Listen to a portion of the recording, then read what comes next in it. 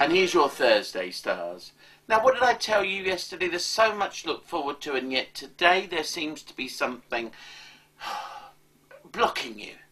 What is the blockage?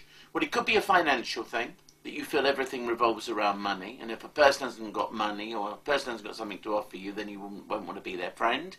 Or maybe you've got to definitely watch out for somebody who makes you promises they're not going to keep, or maybe they're after what you can give them.